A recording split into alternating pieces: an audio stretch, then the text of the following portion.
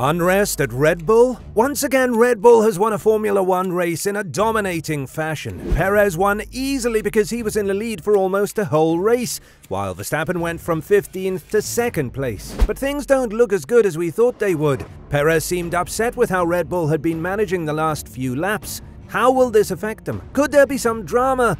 And are we seeing some unrest in Red Bull? Watch the video until the end to find out. Checo has asked the Red Bull team to review their communication strategy after a move at the Saudi Arabian Grand Prix that he thinks cost him points. Even though Red Bull said he had the fastest lap, Max was able to take it from him. If he had been able to finish that race with the fastest lap, it would have been the first time in his F1 career that he was P1 in the Drivers' Championship standings. So, during the last few laps, Perez was told to keep up his speed when he radioed in that his brake pedal was too long. Around the same time, Verstappen reported that his drive shaft was making noise. Perez had questioned the radio order to keep his lap time, wondering if the same thing had been said to his teammate who was following him. Then Verstappen asked about the fastest lap, but the team said they didn't care about that. Verstappen quickly said, "But I am," and on the very last lap he took the fastest lap point away from Perez. This seemed to have annoyed Perez, who explained afterwards that he felt different information had been given to himself and Verstappen, the fastest lap point being the only differentiator between the two Red Bull drivers after the first two races of the championship. "I asked 2 laps from the end when they told me to keep a certain pace," Perez told the media in Saudi Arabia. "They told me I had the fastest lap and to keep the pace at a certain pace. I thought the communication was the same to Max.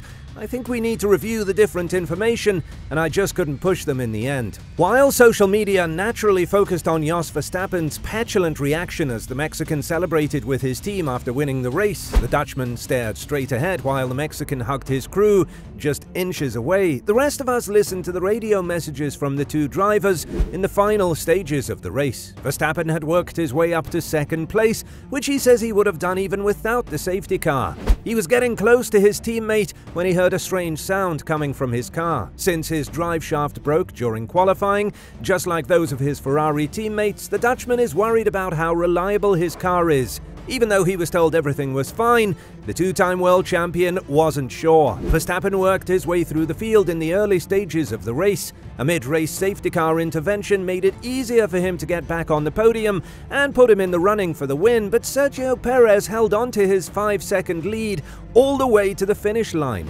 Even though he was happy that Red Bull got 1-2 despite having a bad weekend, Verstappen said he was unhappy that the last 2 race weekends haven't gone well on his side of the garage. He is leading the championship by 1 point as the F1 caravan left Saudi Arabia. "It's not only about the pace of the car, we need to make sure that we are reliable without any issues," he told media after the race. "I mean, my first weekend was not very clean because of the big balance shift from testing to the race weekend and some other things which were going on in the background. Now again, after 3 positive practice sessions, well, then I had an issue in qualifying. Of course, I recovered to 2nd, which is good. In general, the whole feeling in the team is everyone is happy, but personally, I'm not happy because I'm not here to be 2nd, especially when you are working very hard. Also back at the factory to make sure that you arrive here in a good state and make sure that everything is spot on. And then you have to do a recovery race, which I like. I mean, I don't mind doing it. When you're fighting for a championship, especially when it looks like it's just between 2 cars,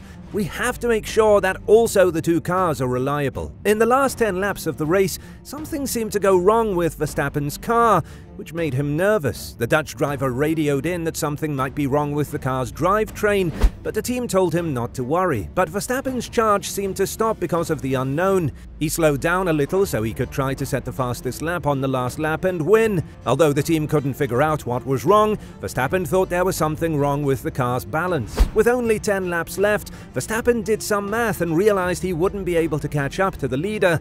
He settled for 2nd place to keep his car away from potential problems. He also said that the same thing had happened the day before during qualifying when the car did suffer a problem. Luckily, this didn't happen during the race. Christian Horner's comments were somewhat expected. Speaking about the fact his drivers were pushing in what seemed a hotly contested battle for the win, Horner said he was feeling very nervous about how the closing stages might have played out had Verstappen caught up. "Max is a racer. He's going to push," he told Sky F1. Coming from 15th on the grid to 2nd at a street circuit, that's pretty unusual. But I mean, Sergio stepped up to the challenge after that safety car. Obviously, my heart was in my mouth at that point because I was envisaging within 3 laps having 2 drivers going at it hammer and tongs.